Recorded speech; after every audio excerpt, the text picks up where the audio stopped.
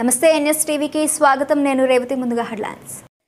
మంచిర్యాల జిల్లా బెల్లంపల్లి నియోజకవర్గంలోని బెల్లంపల్లి పట్టణంలో కూరగాయల మార్కెట్ స్థలాల కోసం గందరగోళంగా మారింది. కరోనా వలన గత 4 నెలల నుండి కూరగాయల వ్యాపారాలు నడవక కూరగాయలు అమ్ముకుంటున్న నిరుపేదలు అవస్థలు పడుతూ ఉంటే కొత్త కాంప్లెక్స్ మార్కెట్ కడుతాము, మీరు మార్కెట్ను ఖాళీ చేయాలి అని మున్సిపల్ కమిషనర్ తెలపడంతో కూరగాయల చిరు వ్యాపారులు ఇప్పుడు వర్షాకాలం మేము ఎక్కడికి వెళ్ళి బ్రతకాలి, ఎక్కడ కూరగాయలు అమ్ముకుంటాం, వర్షాకాలం కాబట్టి 2 నెలలు గడువు ఇవ్వాల్సిందిగా మున్సిపల్ కమిషనర్ కూరగాయల వ్యాపారులు చెప్పడం జరిగింది. ఇది కొత్త కాంప్లెక్స్ నిర్మించాలి అంటే మొదట కూరగాయల దుకాణం, ఉల్లిగడ్డ, ఆలుగడ్డ దుకాణందారులకు స్థలము చూపించి నీటి సౌకర్యం, మరుగుదొడ్లు కట్టించిన తర్వాతే మీరు చూపిన స్థలంలో వ్యాపారం చేసుకుంటాము, లేని పక్షంలో మార్కెట్ దుకాణాలు తీసేసేది లేదని కూరగాయల వ్యాపారులు, అల్లం, ఉల్లిగడ్డ, ఎల్లిపాయలు దుకాణాలదారులు కమిషనర్కు తెలపడం జరిగింది.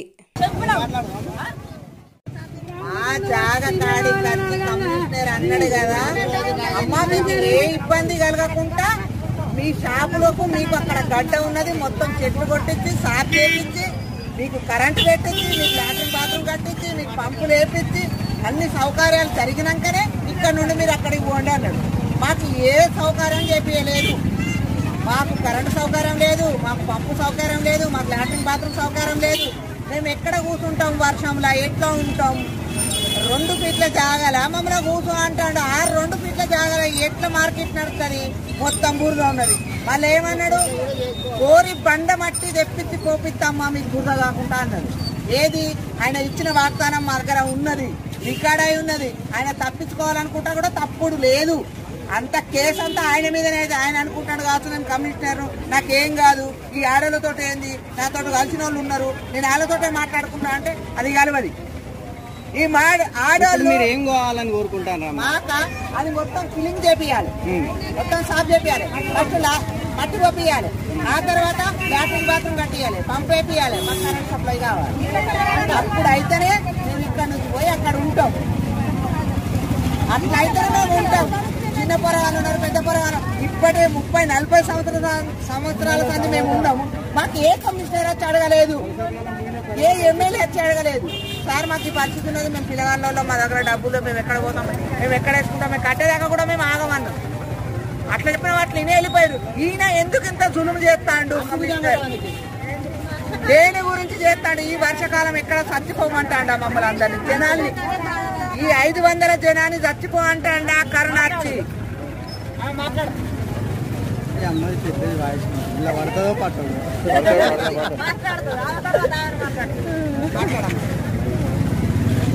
కమిషనర్ నిన్నడు సంది మమ్మల్ని ఫోర్సు చేసి లేవాలి, 5 గంటల వరకు లేవకపోతే మేము వేరే వాళ్ళకు అలౌన్స్ చేస్తామని అన్నారు. అలా పందులు, అలా కుక్కలు, మళ్ళీ అంత వాసన గలీజు. ఆ గలీజులలో మమ్మల్ని పోయి వానకు ఎట్లా కూర్చోమంటారు? మాకు 2 నెలల టైం ఇవ్వమని మేము కోరినాం. అది కూడా ఇవ్వకుండా మీకు మేము ఎప్పుడో చెప్పాం, మీరు లేచిపోవాలి, లేదంటే మేము మాత్రం వేరే వాళ్ళకు అలౌన్స్ చేస్తాం, మేము ఈ రూములు వేరే వాళ్ళకి ఇస్తాం, మీకు ఇలా రూములు ఇవ్వము అని అలౌన్స్ చేయించుకుంటా అందరినీ భయభ్రాంతులకు చేసి మనుషులందరినీ అక్కడికి పోమని బెదిరిస్తాం కమిషనర్. ఆయన ఇచ్చిన వాగ్దానంలో ఒక్కడి కూడా ఆయన ఫాలో కాలేదు, ఆయన ఒక్కడి కూడా చేయదు. మట్టి పోపిస్తానన్నాడు, పంపులు వేపిస్తానన్నాడు, మంచిగా నున్నగా చేపిస్తానన్నాడు. ఏది చేపించి మీకు డోజర్ పెట్టి దొప్పిపిస్తా, జేసీబీ పెట్టి దొప్పిపిస్తా, ఇదంతా క్లీన్ అయినాకనే మీరు అక్కడికి పోనమ్మని అన్నాడు. అదేది లేదు. ఇవాళ సాయంత్రం వరకు 5 గంటలకు మీరు కాల్ చేయకపోతే మా డోజర్ వచ్చి దొబ్బుతుంది. ఇట్లా చేస్తే మేము ధర్నా చేసి హంగామా చేస్తాం. మేము ఏదైనా మంచిదే, మాకు 2 నెలల టైం ఖచ్చితంగా కావాలి. ఇది రేపు మాకు ఎట్లా వస్తుందో, ఏ రకంగా వస్తుందో, మా మీద సానుభూతి పరంగా వస్తుందో మరి కోపంగానే వస్తుందో తెలియదు. మేము మేడంను రిక్వెస్ట్ అడిగినాం, సార్ను కూడా రిక్వెస్ట్ అడిగినాం. కమిషన్ గతంలో మీరు ఎమ్మెల్యే దగ్గర పోయినప్పుడు ఏమన్నాడు ఎమ్మెల్యే కూడా? ఎమ్మెల్యే దగ్గర పోతే మీరు రావాలి, కానీ మేము మాత్రం మార్కెట్ నడిచిపెట్టేది లేదు, కట్టాలి కంపల్సరిగా కట్టుడే అని అన్నాడు.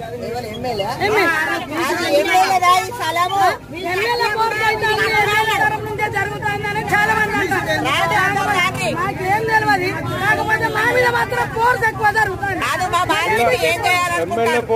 కమిషనర్ ఫోర్స్ ఎక్కువ అవుతుంది. 3 సార్లు వచ్చి మమ్మల్ని తీయుని